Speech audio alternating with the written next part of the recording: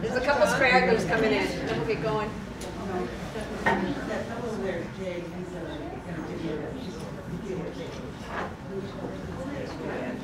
Yeah. Cool. All right. Hi, everyone. I'm Alexis Ellers. I'm the Executive Director of the Historical Society of Forest Park. I just wanted to tell you guys about a couple related things we're going to be doing in the near future. As always, we will be at the Haymarket Martyrs Monument on May Day from 9 to 4. I'm sure a lot of you have been there on May Day. We won't be having a specific tour because just so many people come at different times. So we'll have information, we'll have some biographies put out. So feel free to stop by anytime from 9 to 4. And then at 1 o'clock, we'll be giving out our Mark Rogovin Working Class Hero Award. And then after that, we'll be dedicating a plaque to Dr. Corbin. His grave is now a National Historic Place. And we'll be dedicating the plaque to that. So we're pretty excited.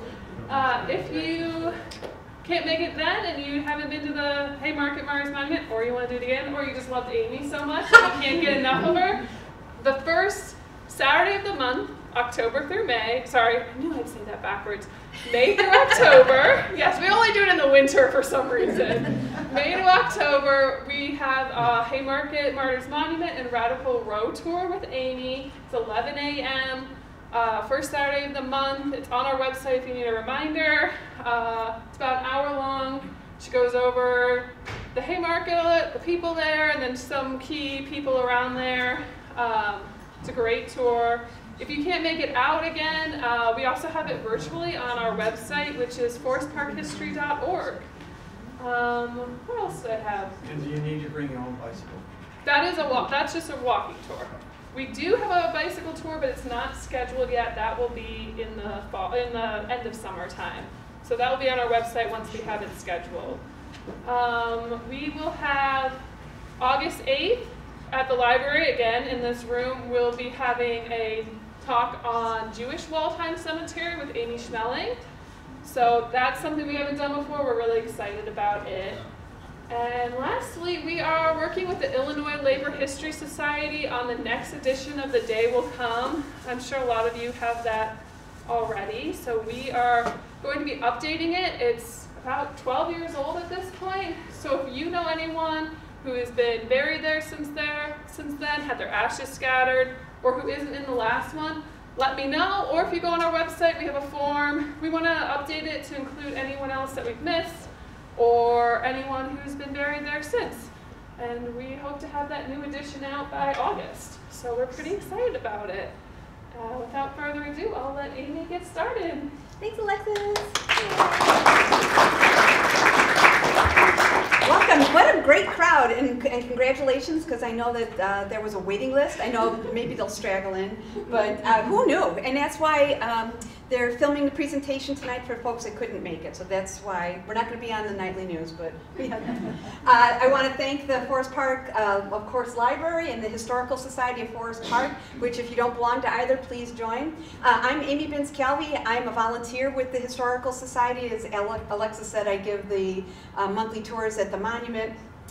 I've been doing that, I think, 9 years? I can't remember. I am currently a research specialist at University of Illinois, Chicago. I have a background in theater, which is why my voice is loud. And my connection to the labor movement, my great-grandfather was a union organizer in the coal mines of West Virginia. And as I was going through his papers, I found this amazing letter when he was first organizing his union in West Virginia. And also going through his papers, I deeply suspect that he was also an anarchist. But we're here to talk about Lucy Parsons. So who was Lucy? Lucy is very difficult to put into a box. She's very difficult to give one definition to. At one point it was discussed that we were going to do this presentation during Black History Month, but Lucy, even though there's quite a bit of evidence that she might have been of African American descent, throughout her life she denied being of African American descent. So a lot of people want to claim her, and throughout her life she was an anarchist, a syndicalist, a radical, a communist, a socialist. She said she was Native American, Mexican, Spanish. Many people primarily know her as a widow of one of the Haymarket martyrs, Albert Parsons. She was certainly judged by her appearance, Even her detractors would comment on how strikingly she was. So she was described as elegant, stately, comely, beautiful, positively handsome, and then her detractors would also call her a mongrel, swarthy, illegitimate mulatto, dusky goddess of anarchy, sanguinary Amazon, which I want to claim now as my new nickname, and a quadroon anarchist. So, you know, when putting this together, it's like, what angle did I want to approach this for Lucy? And I'm going to take her at her words. So she was asked by the press when they were trying to press her about her origins, her background. She said, "I'm not a candidate for office, and the public have no right to my past. I amount to nothing in the world, and people care nothing for me. I'm battling for a principle." So Lucy, throughout her life, was, as she said herself, battling for principles. So what was her take on the world? So she fought for the working class. She fought for what she called wage slaves. After the slavery was abolished and she saw workers going to factories and working for slaves, for wages, she thought of them as wage slaves. She thought that slavery had just changed to imprisoning people, but this time by the wages they were being paid. She fought for the foreign-born, the hungry, the unemployed. She cared more about movements than she did about individuals, as we'll see.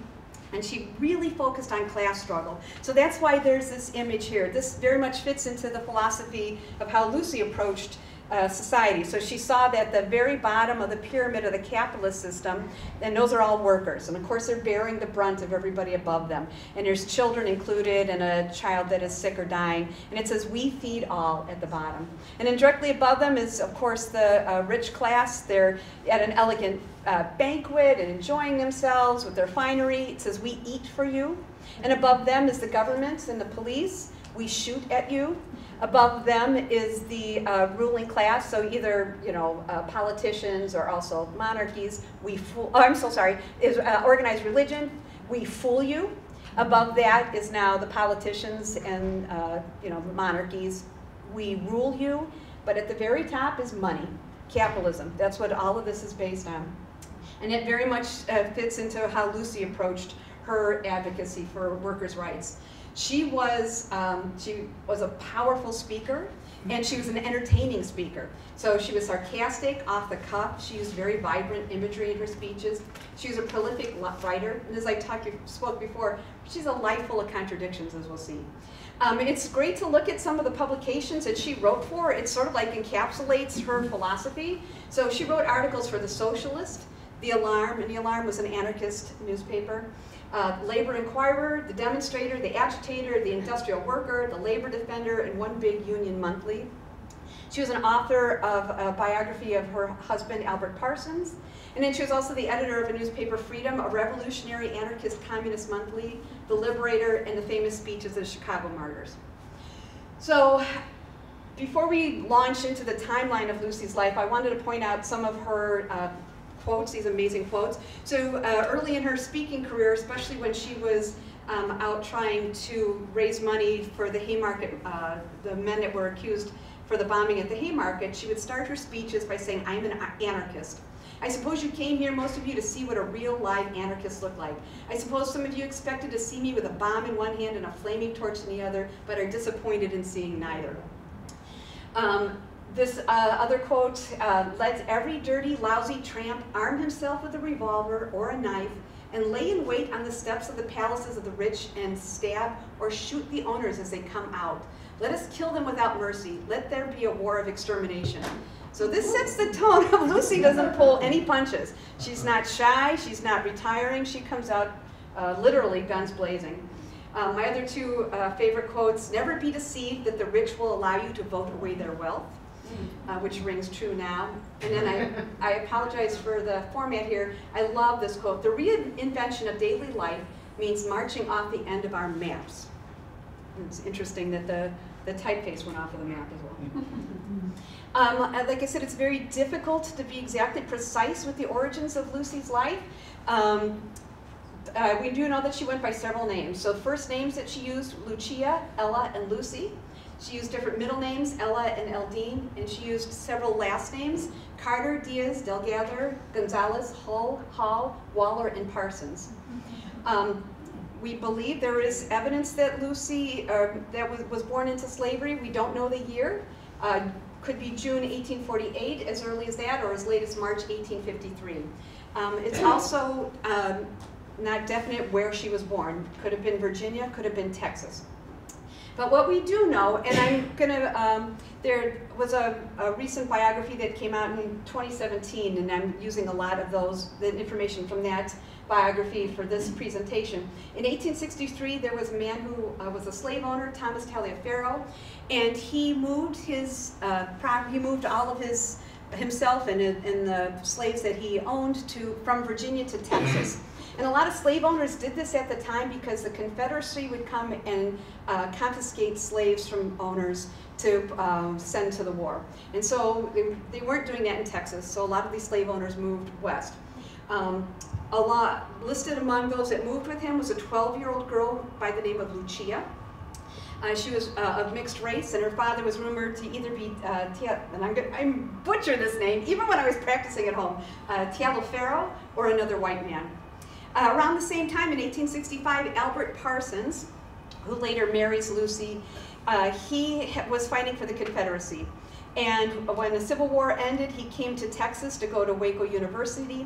And when he's in Texas, he starts to see just how unfair life is for African Americans and freed people. And he does a 180, and he becomes a radical Republican and works for the rights of African Americans. After the Civil War, freed people in Texas, their lives are still very much endangered. Texas still has what are called black codes, and they could come and grab you, and you had to involuntarily be apprenticed to whoever they decided. The local officials could seize black children and put them to work for white people. There were roving bands of terrorists, the KKK, the Gatling Gang, Families of the South, Knights of the Rising Sun, Fishbackers, lynchings, terrible violence against African Americans. So at this time, Lucia, now that she is a freed person, she moves her family to Waco, which is a larger town, and she's hoping that they'll be safer for them. In 1866, Texas refuses to ratify the 13th and 14th Amendments, and there's actually an act to define and declare the rights of persons lately known as slaves and free persons of color. And it requires that African Americans have to work in the fields. They're barred from recovering wages if somebody doesn't pay them. And there's harsh punishments for vagrants. So if somebody is out and about and you're not working under direct white supervision, there's harsh punishment. So you can imagine it's not a welcoming environment for people of color. In 1868, Lucia's mother marries a man named Carter, and on her marriage license she lists her maiden name as Charlotte Taliaferro. That's the last time I have to pronounce that. And of course that was a common custom at the time that people that were enslaved would take the last name of the person that had owned them. Charlotte and her children then take the last name of Carter. Lucia works as odd jobs as a cook and a seamstress, and she also meets Oliver Gathings, who later changes his name to Benton. He is also a former slave. He claims that they were married, that they became married, and then he sends her to a school, which is really pretty progressive at the time. And you had to pay to go to school. So he sends Lucy to school. He thinks that she's very clever and smart and she deserves an education. The school is run by a northern white man, David Davis, who was later also rumored to have had a relationship with Lucia. Lucia around this time becomes pregnant. In 1869, she meets Albert Parsons. So again, Albert Parsons is advocating for freed people's rights and trying to get people registered to vote, but they start a relationship. And it's very difficult for them to find places to meet. And Albert has a friend who runs an establishment by the last name of Champ, C-H-A-M-P-E. So Lucy has her baby around this time, and she names the baby Champ. Whether it's named after Albert's friend, we don't know, it's just speculation. That baby later dies. There isn't any recording of when or how this baby dies. But in 1872, Albert and Lucia marry. There is a marriage license that's issued in McLennan County, but it's possible that the marriage actually took place in a different county. It's not signed by the officiant, but on that marriage license, Lucia gives her name as Ella Hall.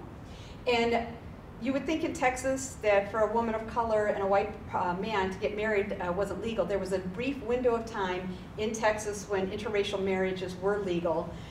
There was a Texas Supreme Court's decision, Honey versus Clark, and this marriage might have happened in that little window. But Albert, he now is starting to be threatened with violence as well because he's advocating for the rights of freedmen and women, and it's difficult for an interracial couple in Texas at that time, so they decide to move to Chicago. This is about the time that Lucy changes her Lucia, if we believe that this is Lucia, that her name is changed to Lucy. They live at the area of Larrabee and North Avenue, which is primarily a German immigrant area. For a lot of these locations in Chicago, I did a little day trip and drove around. Of course, there's very little still in these neighborhoods that would have been there when they were living there. Lucy works as a seamstress, and they both joined the Social Democratic Party of North America. To show you, and I hope it's okay if I swear, what a badass Lucy is. So she's definitely a woman of color. You know, she's just in Chicago not very long, and there's records of her taking 2 white people to court. So one of them was over an unpaid bill. We're guessing it was from her seamstress business. And one was over a disturbance, and she was accusing a neighbor of running a house of prostitution. So, like, good for Lucy. She goes to the courts. In 1876, both Lucy and Albert become involved in the Working Men's Party of the United States, which was later changed to the Socialist Labor Party, the SLP. And throughout the rest of this, and this period of time, a lot of these organizations, they change names, they have fights within, there's fractions within each of these groups. It's very difficult to follow all of these groups without my notes, so I will do my best, and you can always correct me. In 1877, there is a railroad strike in Chicago, and Lucy says that this is her moment that she becomes interested in the labor movement. And in fact, you'll see her quote, "It was during the Great Railroad Strike of 1877 that I first became interested in what is known as the labor question." So the workers are getting organized, they're striking against the railroad, and then Lucy watches as the police and the government sides with the capitalists, and they trample the workers. And this is a pattern that Lucy's going to see over and over again. So because of this, she starts to believe that change is only possible through militant actions. So she's watching these unarmed workers, these downtrodden people, and the police have batons and guns and strength in numbers, and so it's basically that the working people don't have a chance unless they start to arm themselves. She writes a letter to the editor of the Socialist. Harmony of the employer and the employed, or basically master and slave, is as unlikely as harmony between the robber and the robbed. She starts lecturing. Albert, during this railroad strike, Albert was giving speeches to encourage the workers to remain on strike and to get more people to advocate for their rights. And he's he also in his own right is a very powerful speaker, very influential, very charismatic. He is fired from his job as a typesetter for a Chicago newspaper, and in fact is physically threatened. He's pulled from the street, he's threatened with violence, he's told to leave Chicago. So he's basically blacklisted from his job in the printing business. So Lucy starts a company herself, Parsons and Company, and Albert is a partner in that company. Lucy, with her friend Lucy Swank, who later becomes Lucy Swank Holmes, start the Chicago Working Women's Union. So even though this is a union for women, Lucy didn't specifically advocate for women's rights, and in fact was very much against women's suffragette movement, mostly because she didn't believe in voting. But she's again, it's hard to put her in the box. So she is advocating for women, but she sees them more as a working class as opposed to gender politics as we would think about it now. So this union was meant to bring women, especially servants, and into the cause for socialism. They, like I said, she worked with Lizzie Swank. They become lifelong friends. Again, they largely ignored, they did not go out and specifically advocate for black women to join this union. And at this time, labor unions, it was a difficult relationship. They had an uneasy relationship with black workers, women, and children because they were seen as strike breakers. So a lot of times owners would bring in those workers because they would come in for lower wages. Lucy, at this time, as she's advocating for people to join the Socialist Party, she appears in public pregnant, which is scandalous at this time. Albert runs for office. He's running as a socialist. He was getting some degree of success, but kept losing these elections. And Lucy believed that the ballot box was being stuffed and if people were cheating to keep him out of office. And so very soon, they become disenfranchised with the electoral process. And you can see here's Lucy's quote about being interested in the labor movement. And as Albert is running for office, she sews his campaign. She helps with the campaigns. We think she sews banners. And then I just have some examples of banners of the time. These are not from Albert's campaigns, but these are the kind of banners that you would see at events. And this is from protests that took place around Thanksgiving. So you can see here's why we thank, because our capitalist Christian brothers are happily enjoying our turkeys, our wines, and our houses. And shall we thank our lords for our misery, destitution, and poverty? And then on the right, it's super hard to read, but you'll see this slogan used over and over again. Our civilization, the Bullet and Policeman's Club. So again, the workers, their experience of policemen are just being shot at and beaten. Here's a couple of more posters of that time, or banners at that time. The one on your left is from a German furniture company, or union, and then the one on the right, a lot of the workers also very much admired the revolution in France. So liberty, equality, and fraternity. And it's significant that it's the color red. So red is a socialist color, as an anarchist color, as a communist color, is meant to represent red blood, that all of us have red blood, and it's a movement for everyone. In 1879, Lucy and Albert have a son, Albert Jr. On his birth certificate, he's listed as Negro. On that birth certificate, Lucy gives her maiden name as Carter and Virginia as her birthplace. So that leads a little credence to the belief that she was born into slavery in Virginia. Lucy and Albert, like I said, they become disillusioned with voting, and they start to believe in consensus for civilization as it moves forward. They speak at what are called monster picnics and parades. So the workers at that time, the only day off of the week they would have would be Sunday. And so they had these big gatherings on Sundays, these big picnics, and Lucy and Albert would advocate for people to join the Socialist Party, to become to start to advocate for their rights. And you can see it's hard to see the illustration, but it shows people at a picnic, and then you can see a man on a box talking to people, and then at the bottom that is meant to be Lucy talking to these crowds. And then you'll see that people are raising beer glasses. So the establishment mocked these events, and they were scandalized that people were drinking on Sunday, the Lord's Day, but of course ignoring the fact that that was the only day off that these workers had. And of course they're going to drink beer on their day off. In 1880, Lucy's Working Women's Union collapses. Could be many reasons. A lot of women were simply overwhelmed. Not only did they not have time to organize for their rights, but they were probably also taking care of their households. And in some women at that time, it was an embarrassment to have a job. And so they wanted to pretend that they didn't have to work and that they were better off. In 1881, Lulu, their second child, is born. On her birth certificate, she's listed as Niger, which we can imagine what that's a typo of. Lucy gives her maiden name on that as Lucy Ella Hull, and Virginia, again, as her birthplace. Around this time, Albert founds the American group of the anarchist organization International Working People's Association, the IWPA. And so at this time, people that are advocating for rights, they're called many names that are almost interchangeable. So sometimes, like they would use the word communist the way we would use the word radical. So Albert actually addresses this. He says, we're called by some communists or socialists or anarchists. We accept all three of the terms. Albert publishes The Alarm, which is the newspaper press of the IWPA. And in the very first edition, on the very first page, is an article that Lucy writes to tramps. And tramps, before the late 1870s, when you tramped, it just meant you were hiking, you were walking. But it became a derogatory term for people that were out of work, because they were tramping from place to place looking for work or for help. So she writes this article to tramps, the unemployed, the disinherited, and the miserable. So this really solidifies Lucy as an important figure. This is a very important article that comes out.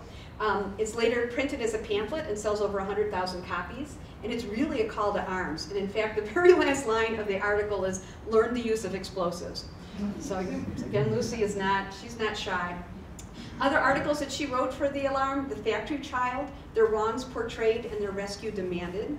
This is a very telling article. The Negro, Let Him Leave Politics and the Politician to let him leave politics to the politician and prayers to the preacher. So again, she's sort of, and we can understand if she's a woman of color, she might want to distance herself from her actual heritage, if that is in fact her actual heritage. And again, she's looking at it as a class warfare. So what's going to get them best to workers' rights? Right now she's advocating that Negro workers take a back seat while they get the rights that they deserve. And then she also writes an article, Dynamite, the only voice the oppressors of the people can understand. So you can tell that her writing is meant to not only to shock the powers that be, but to also to wake up workers. She and Albert are really hoping that workers united and fired up can overthrow capitalism and make it a better world. The mainstream press loves them. They make great copy. Both the police and the press infiltrate the meetings to organize workers, but they're very clumsy in their undercover outfits and are very easily identified at some of these meetings. And in fact, we suspect sometimes that they played around with them, so maybe some of the more shocking quotes that we see could have been them sort of just playing around with them. Lucy says that anarchists aren't actually bloodthirsty, but are aiming for a new free society flowing from the good judgment of people and not governments. So they very much believe that if people are left to their own devices, without an organized government, without organized religion, that they will naturally form cooperative groups, and that was much better than what we have now. In 1885, there's a great upheaval. There's a lot of labor ferment because of depression. And I'm sure we all know this. The economy in the 1800s was like a roller coaster. You would have desperate depressions over and over again, bank collapses over and over again. But in 1885, there's a lot of labor ferment. And Chicago's opening a brand new Board of Trade, which Lucy refers to as the Board of Thieves. And she and Lizzie lead a march of the IWPA to the Board of Trade as a protest. And they were having, it's almost like that illustration we saw earlier. They're having a big fancy banquet with people in fancy gowns. And they wanted to march the workers, the people that are suffering, to this event. She's still speaking to crowds of 500 to 1,000 people, advocating. And at this time, Mother Jones, who is also a very famous labor organizer, she comments that she's not crazy about the approach that Lucy takes. She thinks that the rhetoric is too violent and it's going to turn people off to the progress they can make. You can see here's a poster or a flyer for one of those mass meetings, and it has Albert Parsons' name on it. Then in 1886, the organized trade and labor unions called for a strike on May 1st, 1886 for an 8-hour workday. And this is going to set events that lead to the Haymarket. So in 1886, on May 1st, so this is the when I give the tour at the Haymarket, this will take an hour. So I'm going to try really hard to condense this. So on May 1st, there's a general strike called for an 8-hour workday. It's very successful. It's very peaceful. As it continues to go, more and more people are walking off their jobs, and Chicago is very much an epicenter for this.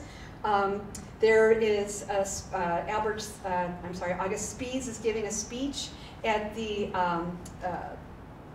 on the south side where there's a strike going on at the McCormick Reaper plant, and he watches as armed police officers shoot into the crowd of unarmed strikers and kill people, unarmed strikers. So they call for a meeting to be held at the Haymarket in Chicago on May 4th. Lucy and Albert come. Albert is pulled in as a very last-minute speaker. He was meant to be at another event. So Lucy and their children come to the Haymarket and Albert gives a speech. It's debated whether or not the children were actually with them at the Haymarket. There are witnesses that saw them before and witnesses that saw them after, but nobody mentions them at the actual Haymarket. But throughout the trial that follows this, Lucy and Albert emphasize, why would we have gone somewhere if we knew there was going to be a bomb and bring our children? So Lucy and the children watch as Albert gives his speech. The night turns cold. They leave the event before it's over. They go to a nearby beer hall. And while that is happening, 176 armed police officers come down the street and demand that the event at the Haymarket break up. There's some pushback. This is a peaceful meeting. We're not breaking any laws, but the police say you have to disband, and somebody throws a bomb. To this day, we don't know who threw that bomb. We can say with almost 100% accuracy that none of the men that were later accused of throwing the bomb threw the bomb. But Lucy and Albert are in the beer hall when the bomb is thrown. And when they hear that what has happened, Lucy tells Albert that he needs to flee because she knows that he's going to be targeted. And sure enough, the next day, the police go and they round up all the usual suspects. They go into houses without warrants. They seize the press. They start denying people the right to free speech. Lucy is arrested. She's arrested but then released because they hope that she's going to lead him to Albert, which of course she doesn't. She's arrested and released several times while all this is going on. They end up accusing 8 men, taking 8 men to trial for this bomb throwing and accuse them with conspiracy to murder, even though they still don't know who threw the bomb. And on the very first day of the trial, Albert very dramatically walks into the courtroom. He says, I'm so convinced of my innocence, and you will find me innocent, that I want to be here with my comrades. Lucy, I did pretty good. Usually that takes an hour. Lucy comes to court every day. And they comment on her appearance extensively in the press. How beautifully she's dressed. What is she wearing in her hair? How does she have her hair done? And as the police become more and more, the press becomes more and more interested in Lucy, they become curious in her roots. So they go to Texas, and they start to interview people in Waco that they think knew Lucy, and they show them pictures of her, and sure enough, Albert Benton says, yep, that's my wife, that's who I married. So they come back, and they confront Lucy and Albert with this. Albert laughs, and he says, well, I did sleep with Oliver Benton's wife, but that was a different woman. And I met Lucy at a ranch in another part of Texas. And she's, Native American and Mexican, and, and they laughed it off. The 8 men are found guilty. Immediately after the guilty plea starts, Lucy starts to advocate for money for an appeal. And she takes to the road, and she travels extensively. She goes to over 16 states, probably speaks to over 200,000 people. And again, how crazy brave of her as a woman of color traveling on her own all across the United States.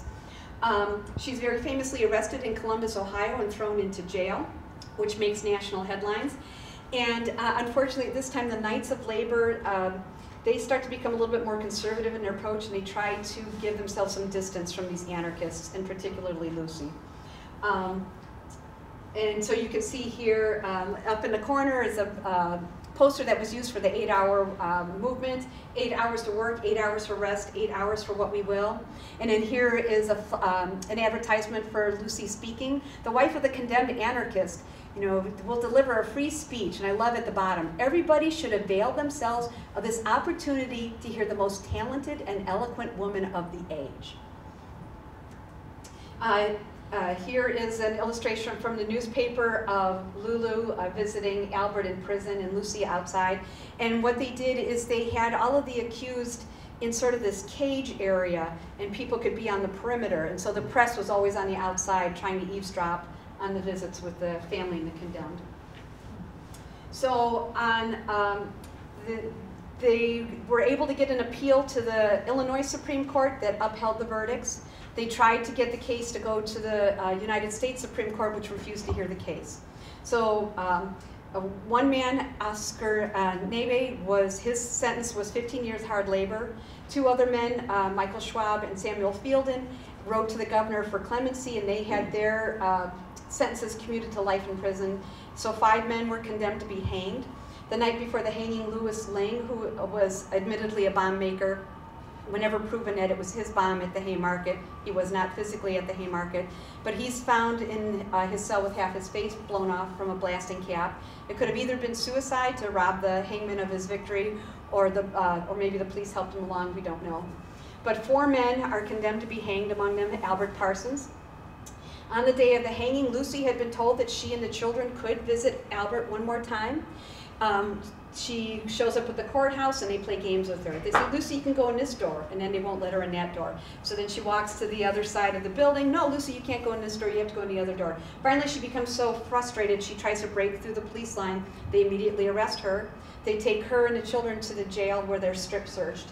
There are some reports that she was kept in a cell naked while they're waiting to hear news about Albert. So after Albert is hanged, the casket is brought to their shop. Over 10,000 people come to visit Albert's body. Lucy places the red flag that she had flown on the march to the Board of Trade on Albert in his casket. On the time when so the only cemetery, and this is our big connection to Forest Park, the only cemetery that will accept the bodies of the Haymarket Martyrs is here in Forest Park. At the time it was called Waldheim. It's now called Forest Home, which is in German, Forest Home is Waldheim. There is a procession, it goes through Chicago. The funeral procession picks up each of the dead men at their home and then continues down. Thousands of people line the street. The mayor of Chicago says they cannot play protest music and they cannot have the kind of protest banners we saw before. So people show up in red, they're wearing red or they bring red flowers. There's one red flag that is flown at the head of the procession without any words on it. And because they can't play protest music, they're playing dirges. So it sort of backfires on the mayor in that this whole funeral procession is even more important and more solemn because of these restrictions. So the funeral procession, over 6,000 people join the procession. Lucy walks behind the casket. They had to have a special train from Chicago to Forest Park to accommodate the 3,000 people that come out on the special trains. So up top you can see that's the illustration. I know it's hard to see, but that's the funeral procession through Chicago. And at the top are illustrations of the homes of the condemned. And then at the bottom, when the bodies first came to Forest Park, they were kept in a temporary mausoleum until they were moved to their final resting place, and that was obviously before the monument was built.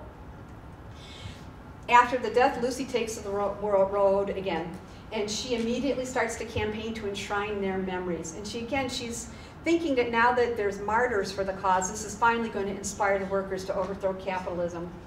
She's seen driving around Chicago with a cart with banners on the side, and on one side are the words, "When the men were hanged, Albert Parsons tried to speak." He was like, "Will you let me speak?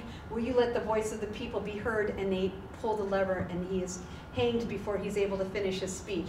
So she has that printed on the side, on a banner on the cart that she's driving around town, and she falls on tough times. After the men are hanged, an organization is founded, the Pioneer AIDS Survivors Fund is started, and that is meant to support the widows and the families of the hanged men after their deaths. In 1888, she is invited to come to Britain to give a speech. Lucy is thrilled at the trip. She feels much more of a sense of freedom to be able to speak more freely, which is ironic to her, that she doesn't feel that same sense of free speech in America. But she does clash with Annie Besant. You know, she was important for the Match Girls strike, which was a very successful strike in Britain.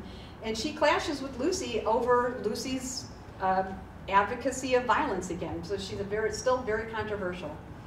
In 1889, Lucy meets Martin Locker, who moves in with her. And this is scandalous at the time. He's younger than Lucy, and he's married with a family. And some anarchists are a little bit shocked because they feel like Lucy is not being respectful to Albert's memory by already having a relationship with another man. It's a very tumultuous relationship. When it breaks up, they actually end up in court. Lucy takes him to court saying that he broke up her furniture with an axe. He admits to breaking up the furniture, but said, "I bought it, so it was my property." and of course the court sides with him because, you know, men. Sorry, guys. And together they published the book, The Life of Albert Parsons, which Lucy sells for the rest of her life. She sells copies of the book and the speeches, and she becomes a Chicago institution at this time. People travel to come see Lucy standing on corners selling this literature. And at the time, some people actually questioned some of her motives. You know, is it to enshrine their memory, or is it money making for her? Which you can't blame her. She doesn't have a lot of money. In October of that year, Lulu dies of lymphedema, which is a swelling of the lymph glands. Before that, she had been ill with scarlet fever, so perhaps that led to this. And there isn't a lot written about Lucy's relationship with her children. We do know, you know, when she was on the road quite a bit, and so her children stayed with friends. And there are reports of a couple times of Albert Jr. Running away from home. At one point he ran away from home a couple of days, another time he was gone a couple of weeks. And Lucy very publicly tells the press that she's raising Albert Jr. to be an anarchist, and she wants him to follow in the footsteps of her husband.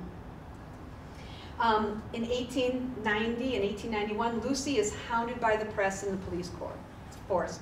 So this is a pattern that we see over and over again that happens with Lucy. She is scheduled to give a speech, she books a hall, the police find out about it, they go and they talk to the owners of the hall, and they say, you can't let Lucy in. Lucy shows up, they bar her access to the hall, and then so Lucy won't be deterred, so she takes a chair or a box and she stands in the middle of the street to give her speech, and she's promptly arrested. I tried to keep track of the number of times it was mentioned that Lucy was arrested, and I had to stop. It was too frustrating. She's also harassed for flying the red flag of anarchism, and she's made to fly the American flag. But she's an unrepentant anarchist, even at the time that people start to move to more progressive reforms. So at the time, people are moving away from the anarchist rhetoric of destroying the system and being like, okay, how can we work within the system? How can we change laws? How can we get something like Labor Bureau statistics, which was revolutionary at the time? But Lucy, again, she's still focusing on the class struggle of the workers and the capitalists. And then here's a quote, and so here's the illustration of Lucy being taken off in a police wagon. And this is a great quote from her at the time. We cannot help but believe that were every law, every title deed, every court, and every police officer or soldier abolished tomorrow with one sweep, we would be better off than we are now. You can't really blame her. There starts to be rivalry with other organizers as she advocates for syndicalism, and she's out of step with other women radicals. Jane Addams is starting to start her settlement house movement for Hull House. And again, other radicals want to work maybe a little bit more in the system, and so they think that Lucy, again, is sort of detracting by a lot of her rhetoric. She cannot find a philosophical home among these progressives. She built a house at 999 Hammond, which later became North Troy, which I tried to drive to, which is now under the Kennedy. And then she has sort of a prickly relationship with the Pioneer Aid Society. And at this point, they start to complain to Lucy because she's collecting funds as though she has 2 children, but Lulu, of course, has died. In 1892, with Lizzie Swank, she founds the newspaper Freedom, a revolutionary anarchist communist monthly. And at the same time, if anybody came to the Emma Goldman discussion last year, you'll remember when Alexander Berkman tried to assassinate Henry Frick during the Homestead strike in the hopes of spurring a workers' revolution. And Lucy hears about this and she praises him. She says, good. That's what we need. We need to wake everybody up. We need a propaganda of the deed. We need something to happen as a spark. And then she starts to do antics at events. So because she's sort of fallen out of favor with some of the newer movements, there's sometimes where they have events and Lucy is not invited. So Lucy shows up and she sits in the back of the auditorium and she waits for an opportune moment and she walks to the front. And because she is such a moving speaker and she is popular with workers, people cheer. Here's Lucy Parsons, the Haymarket widow, and she's here, and she gets to the front and she sort of takes over the meeting. So you can imagine some of these organizers were not always so pleased to see Lucy in the crowd. In 1894 is the Pullman strike in Chicago, and Lucy sees the strength of United Workers and gets inspired, but again watches as the U.S. government throttles the strike. The U.S. government sends in the army to break up the strike. So again, she's seeing that pattern. In 1896, her house burns down, but that doesn't stop her from selling literature. She's selling fire-damaged copies of her books. In 1897, she becomes interested in the works of the Social Democracy of America, and she meets Emma Goldman. She objects. Again, poor Lucy cannot find a philosophical home. She's kind of a different age. So Emma Goldman very famously takes the idea of anarchism to mean complete individual freedom, including sexual liberation. That you could sleep with whoever you want to, whenever you want to, however you want to. And Lucy is scandalized. She does not like this. And Lucy is, again, a contradiction. She thinks that monogamy is the basis of a sound society, that if you have free sex, children don't know who their fathers are, which is ironic, seeing that Lucy had an extramarital affair. And Emma thinks that Lucy is riding on Albert's coattails. She thinks that she's just using Albert's fame because she was so inspired by the Haymarket Martyrs that she thinks that Lucy is just trying to tag along. And then Lucy accuses Emma of catering to the upper class, because Emma would give speeches not just to workers, but also to capitalists. In 1899, Lucy protests young men enlisting to fight in the Philippines during the Spanish-American War. So she sees it as a power grab for capitalists again, colonialism, and so she's very adamant about people not enlisting. But Albert Jr., who is 19, wants to sign up. He wants to enlist in the army. So Lucy takes him to court. And again, here we go again with these contradictions. She doesn't believe in the government, but goes to the courts to get Albert Jr. declared insane. And because he's not 21, it's sort of a property rights. And so during the trial, Albert Jr.'s friends show up and say he's not insane, but the judge sides with Lucy and he's committed to the Elgin Asylum for the Insane, which later becomes a Northern Illinois hospital and asylum. He's examined when he gets there. The doctor says he looks healthy to me, but he's still committed. He is treated reportedly he's treated poorly because of the infamy of his parents, and he lives there until he dies in 1919 of tuberculosis at the age of 40, and reportedly Lucy never goes to visit him. In 1905, she joins Big Bill Haywood, Mother Jones, and Eugene Debs to found the Industrial Workers of the World. So this is, the Industrial Workers of the World is meant to be a union for everyone. So a lot of unions are sort of siloed to their occupation. So you would have like the Lumber Shovers Union or the Textile Workers Union. But this is meant to be a union for all. It's open to all races. Lucy didn't organize workers for long. Some in the IWW still were prickly with Lucy, and she was actually referred to as an anarchist freak. But she is the only woman that speaks at the opening of the convention. And during that speech, she does advocate for women to get involved and for the rights of women. She becomes an editor of The Liberator, which is the IWW paper. And then here she is. She advocates for the rights of women to divorce, have property, and when to have children. In 1907, the market crashes, and Lucy and the IWW are on an unemployment committee, which the government refuses to acknowledge. And here's a couple of quotes from Lucy's speech at that first convention of the IWW. I hope even now to live to see the day when the first dawn of the new era of labor will have arisen and capitalism will be a thing of a past. So she is unwavering.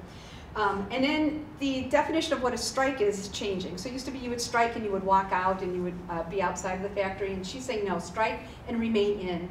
Take possession of the property of production. In 1910, George Markstall moves in with Lucy, and they also have a relationship. He's also a radical. Newspapers refer to him as her husband, but I don't believe that they ever officially got married. In 1911, she's advocating for a 5-hour workday, which I would also advocate for. In 1915, the AFL, Socialist Party, and Jane Addams' Hull House have a march for work and relief. And Lucy comes and she gives a speech. And she gives a very fiery speech, and she gets everybody worked out, and it turns into a melee. And there is a big fight with as many as 1,500 people fighting with the police outside of Hull House. Many are arrested, including Lucy. That is her mugshot there. And you can see the newspaper article at the time. It's hard to see, but there's a photo of the women that are arrested, and you can see that there's an illustration. It's meant to show that they're protesting, they're asking for bread. And there's a mounted police officer with a billy club raised to beat them. Jane Addams pays Lucy's bail, which shocked people at the time.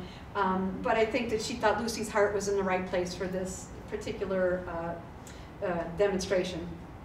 And here's another quote from Lucy. Again, she's unwavering. You are not absolutely defenseless, for the torch of the incendiary, which has been known with impunity, cannot be wrested from you. So she's still advocating for people to burn the house down. In 1917, with the Russian Revolution, Lucy starts to move towards communism because she's getting hope that this is finally the workers taking over. And she fears that anarchism, as she knows it, is done in the United States. In 1918 and 1920, there are the Palmer raids, and that is when the United States government goes and raids IWW offices and other radicals, and they round up a bunch of radicals, including Emma Goldman, and they deport them under the new Anarchist Exclusion Act. And Lucy starts to work with the Communist International Labor Defense, and that is an organization that raised funds and resources for people that were unjustly imprisoned for their work for the workers. In the 1930s, she gives a speech at a May Day event at the Ashland Auditorium, and the speech, again, is so controversial that it's actually reprinted in the hearings before a special committee to investigate communist activities in the United States. Then she starts to advocate for the release of Thomas Mooney. So Thomas Mooney was a man who was falsely accused of throwing a bomb in San Francisco at a demonstration against World War I. And she also starts to advocate for the defense of Angelo Herndon and the Scottsboro Eight, and those were 8 African-American gentlemen that were falsely accused of raping 2 white women. And here is an amazing photograph that I found at the Chicago History Museum. And I have never seen another photo of Lucy at the Haymarket Monument, which is here in Forest Park. So here's Lucy, and she's laying a wreath at the monument. And on the far left, that is the mother of one of the Scottsboro Eight. And then with the cloche hat, that is Lucy. And then on the far right, that is Thomas Mooney's mother. So I would love if we could somehow find a better copy of this picture. In the 1930s, she becomes friends with Ben Reitman. And again, those of you who know about Emma Goldman, Ben Reitman is very famously a lover of Emma Goldman's. So maybe again, this is another wedge between Lucy and Emma Goldman. Ben Reitman was known as the king of the hobos. He was an MD, and he was also, the doctor that attended to a lot of prostitutes. And then he very famously started the hobo colleges, which there was one here in Chicago. And he would quite often drive Lucy and George Markstall out to Forest Park to visit the monument. In the 1930s, she's in ill health. She has pleurisy. She starts to lose her sight. She continues to live on Troy. She fixed up that house, but she's in poverty. She's still selling pamphlets, and she would make the 6 to 7 mile journey walking into the Loop, selling these pamphlets and books. She became a familiar figure at Bughouse Square. Bughouse Square is a park outside a Newberry Library where a lot of radicals would give speeches. And also the Dill Pickle Club, which I so wish this was still there, was a little club where a lot of bohemians, radicals, writers, artists would go to the Dill Pickle Club. At this point, people know that she has a library of around 3,000 books at her home on Troy. And she repairs her relationship with Nina Spies. So Nina Van Spies was another Haymarket widow. Her story is really interesting. She was a socialite that fell in love with one of the Haymarket martyrs, August Spies, and she ends up marrying him while he's in jail during the Haymarket affair. And she's disowned by her rich family. And so when it comes time every year to commemorate the events of the Haymarket, because they're the widows, Nina and Lucy sort of battle over who gets the seat of honor, like who gets the first seat behind whatever's happening, or who gets top billing. So they came to an agreement that they would split it every other year. But in the 1930s, they patched it up between the two of them. And you can see here up at the top that it's an advertisement for commemorating the Haymarket riot, and it's organized by Ben Reitman, and that year Lucy got top billing. So she is top billing over Nina. In 1939, she officially becomes a communist. And this is another wedge between her and Emma Goldman. So during the Russian Revolution, the communists very famously slaughtered a bunch of anarchists. There was an enclave of anarchists in Russia, and it was pretty darn brutal. And that was what drove Emma Goldman out of the Communist Party. She could no longer be a communist. Lucy looks the other way. And when they asked her about it, she said, well, it's war. What did they expect? So Goldman, at this time, when she sees that Lucy has joined the Communist Party, she accuses her of just jumping from one cause to another. And then I also have a flyer here for the celebration of Lucy's 82nd birthday at the Midland Hotel. But she is very dispirited. You know, the revolution that she had been hoping for has not happened. And so she says here, "Oh misery, I have drunk thy cup of sorrow to its dregs, but I am still a rebel." So she's unbowed. And then just here's a picture from Bughouse Square. This is the kind of speakers that you would see people standing on buckets or soapboxes. And then this was the door to the Pickle Club. And it says on the door, step high, stoop low, and leave your dignity outside. Man, I would have loved to have gone. In 1941 is one of Lucy's last public appearances, and it's very ironic that it's the International Harvester Factory because it was a successor to the McCormick Reaper plant. So if we remember way back to the events at the Haymarket, that was the event that spurred the meeting at the Haymarket. So it's a weird, sad circle that one of her last public events was at that site. On March 7th of 1942, her house catches on fire.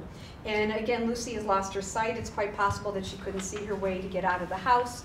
George Markstall is outside and he sees that the house is on fire. He rushes in to save Lucy. He dies the next day of injuries sustained in the fire. Again, it's very ironic that Lucy dies in a fire when you think about a lot of the language that they used to describe Lucy in the paper.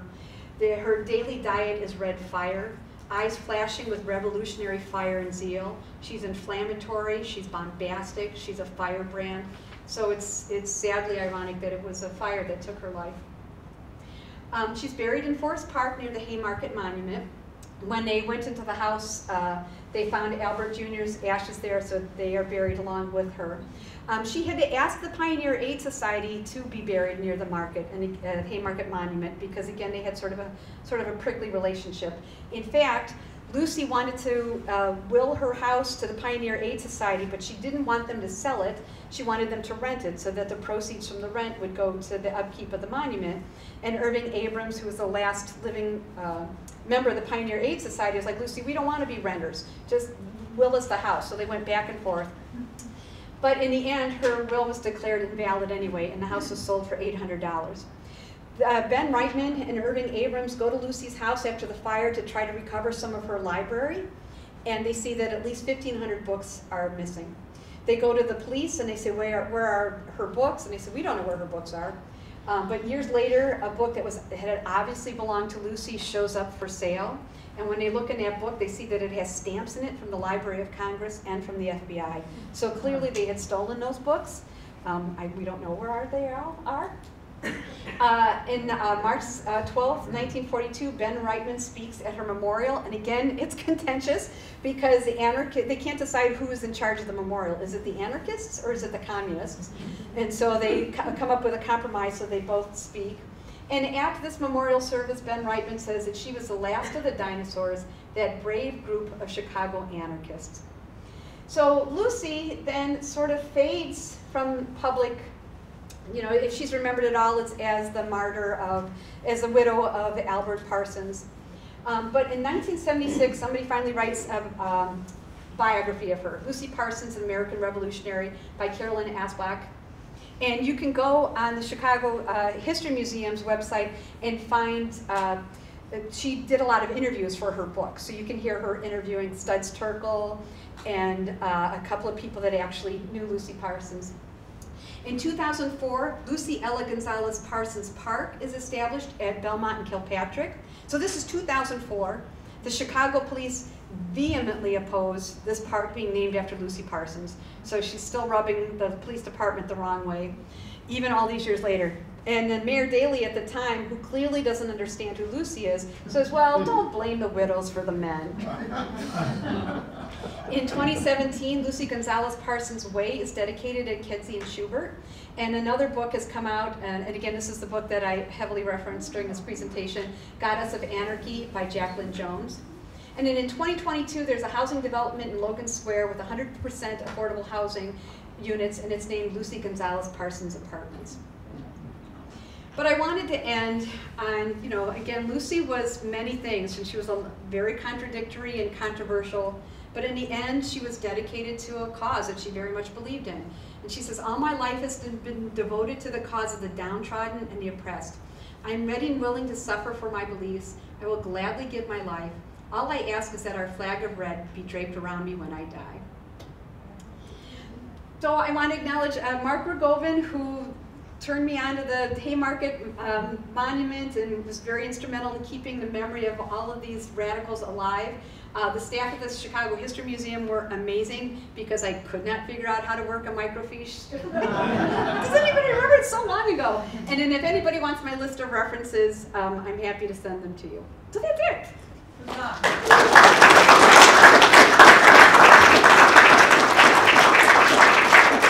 can't believe I made it in an hour. Hooray!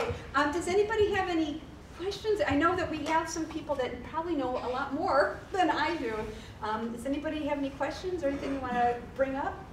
Who is the sculptor of the monument, and is it made out of brass or bronze? It's bronze, and it's, I forget the first name, Weinert is the last name. And the monument was unveiled in 1893, which was the same year as the Chicago, the exhibition here in Chicago, the World's Fair.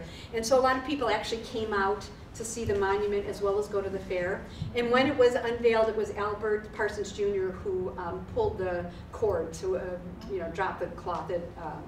But it's beautiful. It's a beautiful. Everybody needs to go. If you haven't been there, it's beautiful. And there's debate about, so it's a female figure laying a laurel wreath or a victory wreath on the fallen worker. And if you notice, one hand is open, but the hand behind her is still clutched as though they are fighting on. Yeah, it's a pretty amazing monument. Is it a granite monument? Say that again? Is it granite? I believe it's granite behind, yeah. And then at the bottom are the words that August Spies said at the very end. Day will come when our voices will be more powerful than the voices you are throttling today. Which is pretty prescient when you think about how many people, there's so many people, so many giants in the labor movement that were inspired because of the events at the Haymarket. And so many of them are buried there by the monument. So Emma Goldman is there, Lucy is there, Big Bill Haywood is there, Ben Reitman is there, Baldwin DeClaire. There's a ton of people that are very important. Anybody? I was just going to comment that Nina Van Zandt Spies didn't have a gravestone until the last couple of years.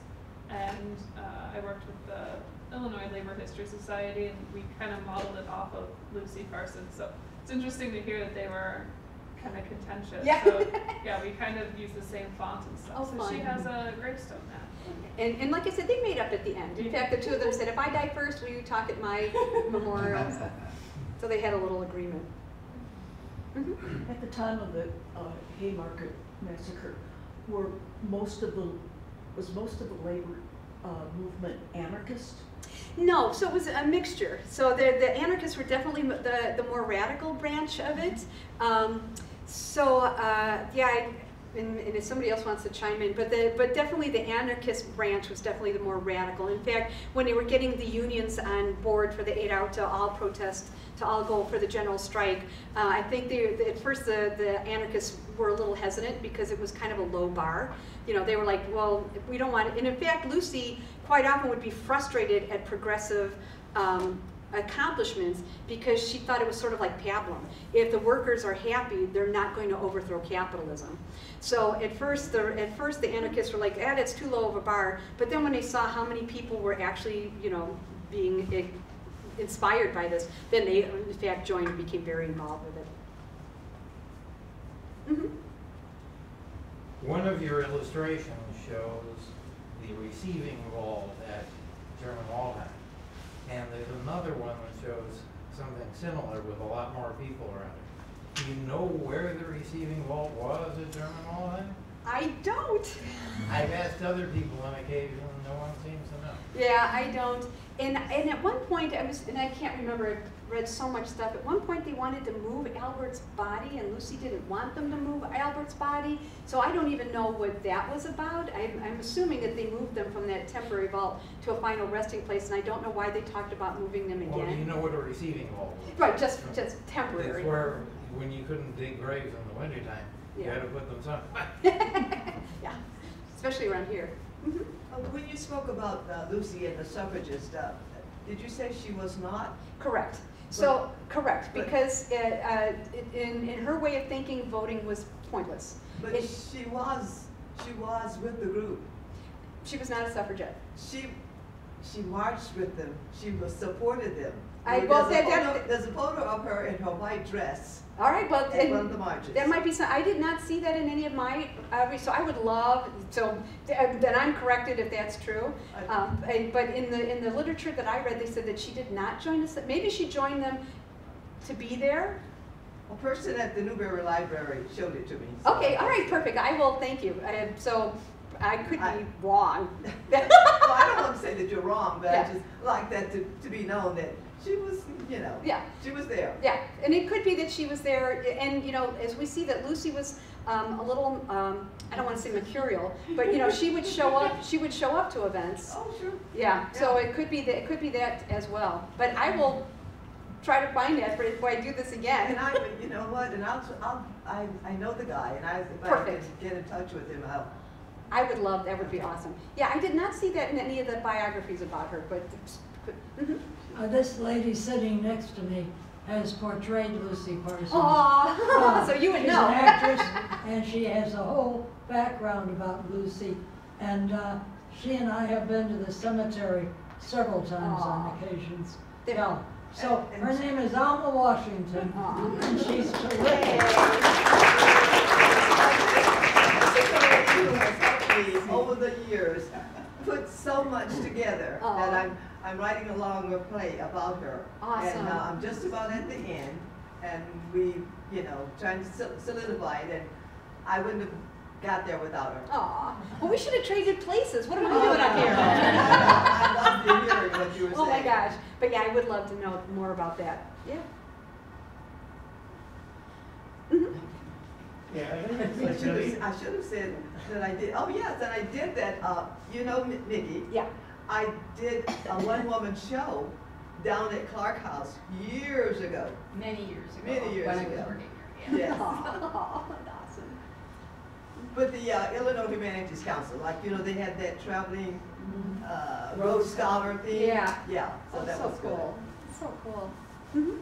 I guess I just wanted to sort of comment, whenever I learn about labor history, we often learn, on the one hand, it's like you're sort of turning people into martyrs and heroes and these great people, but then when you actually learn the details of their life, you see how flawed they were and how. Well, they're human. And then it's like you learn about the infighting that happened back then, and you're like, I'm so glad we no longer have infighting now. Yeah, and it is curious. I mean, they're human, and people are three-dimensional, and this is a snapshot. I'm sure this is nothing at all like if Lucy Parsons was actually here. Again, you can't contain anybody into one neat box. But, and we do want to turn people into martyrs, and we want to turn them into a thing so that we can identify with that and be inspired. Well, thanks everybody. This was awesome. What a great turnout. Thank you.